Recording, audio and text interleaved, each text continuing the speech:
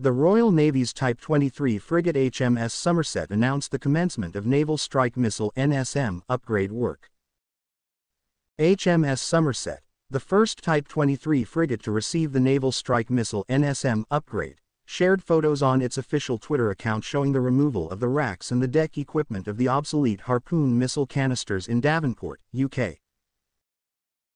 Citing from the Naval News website, in November 2022, Kongsberg announced the deal with the UK government for the purchase of NSM for the Royal Navy's Type 23 frigates and Type 45 destroyers, in collaboration with the Norwegian government. The collaboration will result in more ships equipped with highly sophisticated naval strike missiles, which in turn will contribute to enhancing the security in our common areas of interest. Replacing the Harpoon surface-to-surface weapon, due to go out of service in 2023, the NSM will be ready for operations on board the first Royal Navy vessel in a little over 12 months. 11 Type 23 frigates and Type 45 destroyers will be fitted with the sea-skimming Naval Strike Missile, capable of knocking out major enemy warships at ranges of more than 100 miles away.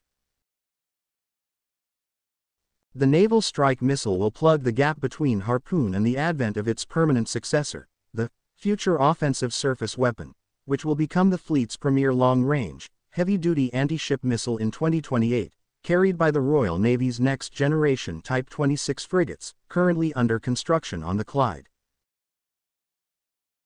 The Naval Strike Missile is already in service with 3 navies, the Norwegian, US and Polish, and lined up to be fitted to the warships of half a dozen more.